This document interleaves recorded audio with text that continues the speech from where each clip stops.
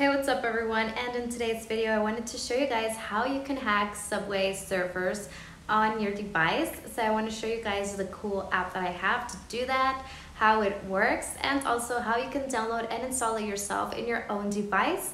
Whether you have iOS or Android, you can have this for yourself. Okay, so I'm going to be flipping my screen over, using my phone, showing you guys step by step how you can actually acquire this yourself. Okay, so let's go ahead and get started.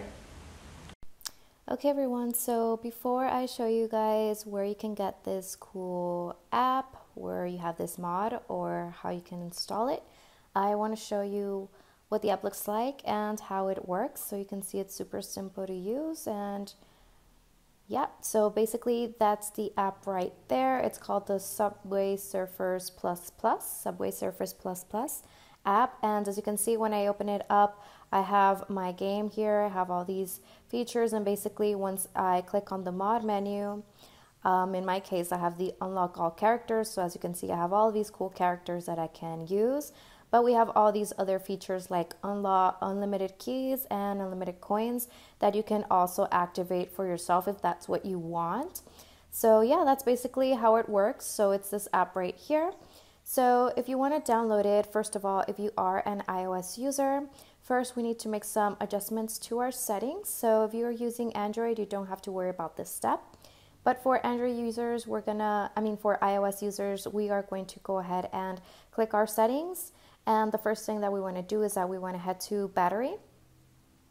And in battery, we just want to make sure that we have low power mode turned off and that we have at least 10% battery on our device, so that we don't have any issues when we are downloading our app, so it doesn't shut down or something like that. All right, so just make sure that you have this off and that you have that.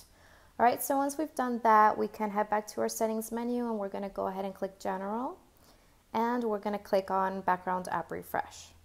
So click there once again, and here you just want to make sure that you select either Wi-Fi or Wi-Fi and cellular data. All right, in order to load the web page and download the app. All right, either one of these two is fine. Just make sure that you don't have it in off. All right, so we can head back to our general settings, and then we're gonna go ahead and click on our about. And here we just want to confirm that our iOS version is at least iOS 11 or above. So if you aren't at least iOS 11, just make sure that you update your iOS before you try to download this app, since it will probably not work for you correctly. Okay, so I'm 16.1.1, so I'm good to go there. All right, so we can head back to our settings menu now, and here what we want to do is that we want to head down to Safari.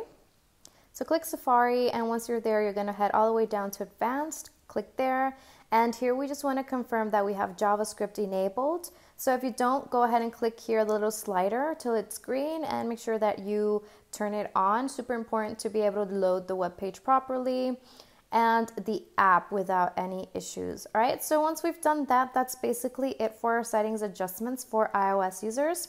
Now for both Android and iOS, we can go ahead and open up our web browser. Whichever you are using is totally fine. And we're just gonna type in the name of the web page where we can find this cool app. So it's called vivahelper.com, just like that. So just type that up there and click go or okay. And immediately our web page loads. So this is the main menu here. And up here we have a search bar where we can search for the app that we're looking for. So basically that's what we're going to do. So we're just going to type in the name of our app, and immediately it shows up right here. So I'm just going to go ahead and click on it, and you're going to get this little pop-up here, and you're going to see that it says download now. So go ahead and click there, and then it's going to start downloading here. So we're just going to give it a moment for it to finish downloading. It's fairly quick, so it doesn't take very long.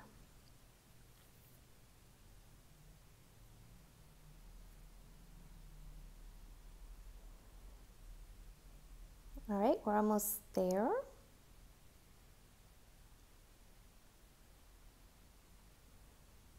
All right, so once that downloads there, you're gonna get this pop-up here. Just wait for that pop-up, click allow, and then you're gonna see profile downloaded.